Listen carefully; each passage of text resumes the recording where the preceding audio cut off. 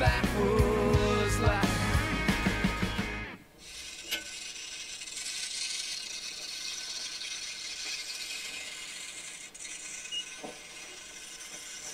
Alright, ladies and gentlemen, children of all ages, it's the Michael and Phillip show. I know it's a lot better with the Beth and Anna show, but, you know, this is what you get dealt with today. Yeah, the women are working. Oh yeah, what time is it? They ain't working. Actually, they're not working. We're making them grocery shop. Yeah, y'all go make us some sandwiches for the weekend. Mm-hmm. But anyway, we all just saw, if Kevin edited this right and y'all saw the clip before this, a corn man out there. Yeah. Professional. Yeah. My professional corn spreader got us hooked up right here.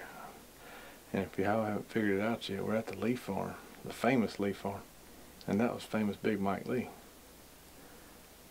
And he said, "You want me to go take y'all to the stand and put some corn out for you?" And we said, "Absolutely." Absolutely. So we did. We got a nice Antler King plot here. Just, what the hell was this one? 3 weeks? 3 weeks. Something like that. It needs a little bit of rain on it and be doing real good, but the deer are absolutely destroying it. And we do have a feeder up out here, and this is a historically good spot to see deer.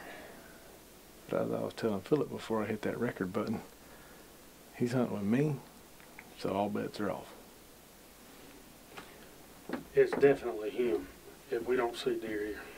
This stand on this farm has been somewhat of my nemesis for seeing, not seeing deer, but seeing like shooter bucks. I've seen some really nice bucks here, but I haven't seen any big bucks here. Now Dad kills half the wall in there out of this spot.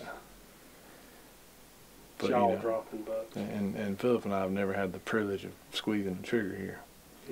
But we're ready. We are definitely Got the old Hawk. Oh, she's ready. My .47 mag. And when I shoot, Phillip's gonna hold my ears for me. He's gonna hold my ear. That's your problem. Anyway, it's 5:21. We ain't been here about 5 minutes. We haven't seen anything, so I'm about ready to go. Well, they heard that spreader. They standing up, stretching their legs right now. They'll be here in a little bit. We're gonna see some deer. Y'all hang tight. It's just a matter of time.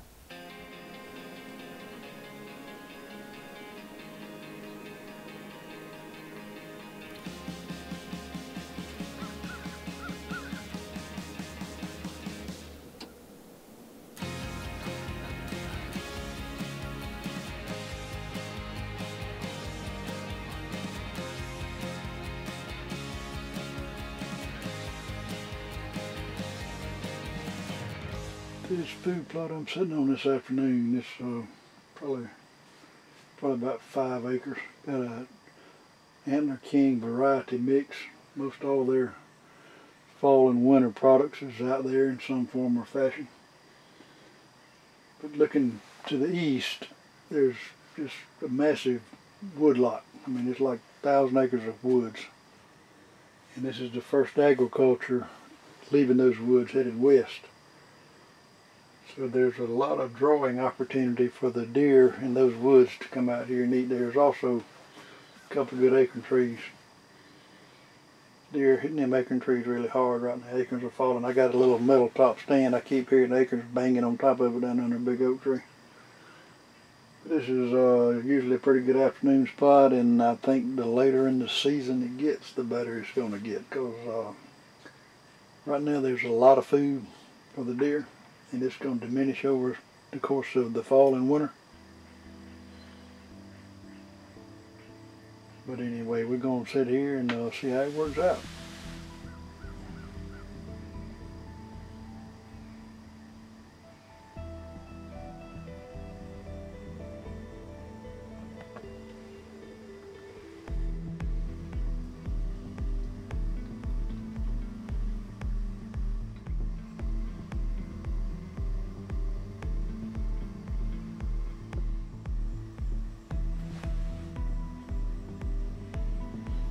No problem for the boy.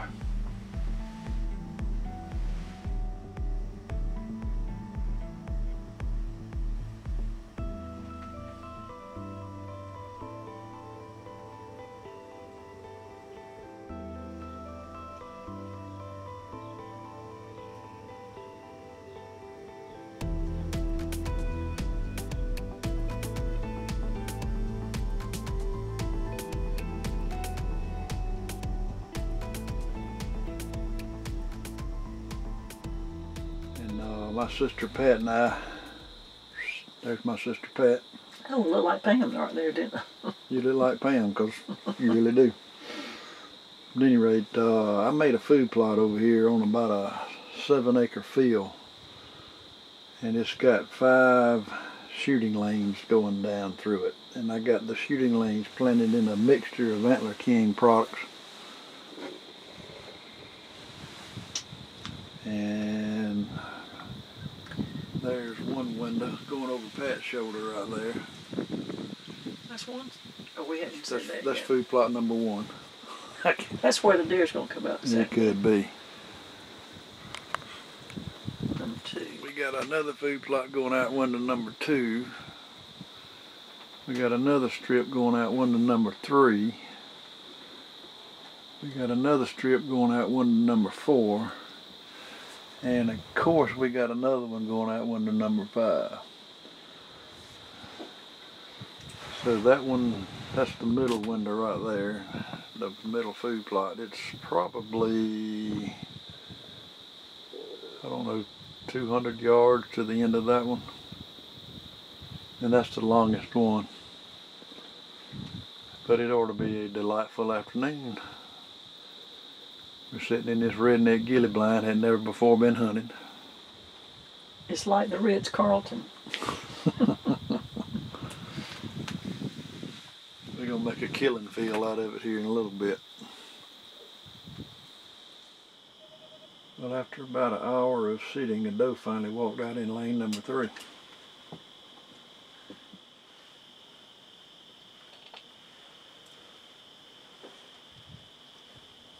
Good. Look at there, Pat. Look at that buck right there. Look. Dang, Mike. Where'd he come from? Dang, that's a dang nice one right there. Alright, let's see if I shoot him back.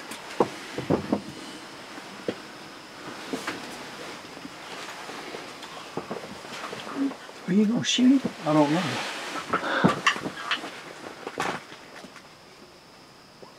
I think I am. Oh gosh, let me zoom in on it. Are you zooming in?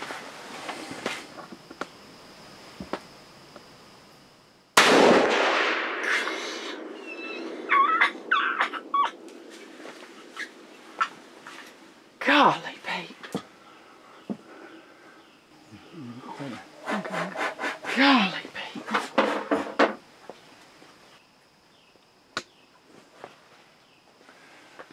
Ah, the mighty nose. Golly, Pete. Golly. Man. Wonder where he went to, Mike. He went to the dirt, buddy. Golly, Pete. You know, we set this thing up, just planted this food plot here about, I don't know, 3 or 4 weeks ago. We put this blind up, this redneck gilly blind, and we had the lanes 1, 2, 3, 4, 5. And there have been deer in every one except for 5 so far. But that's just a nice, I think he's an 8-point, but that jugger.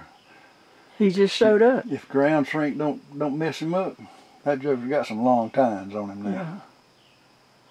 One thing I do right now is get down and go see. Dang, dang, dang. Golly, Pete.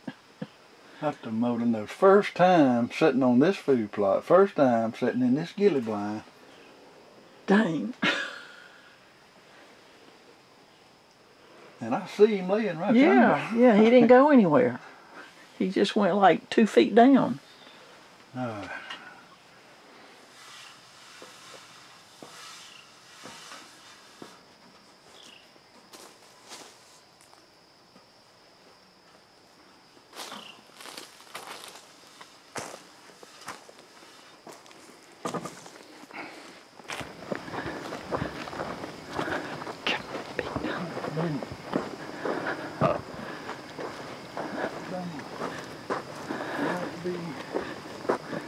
Might be.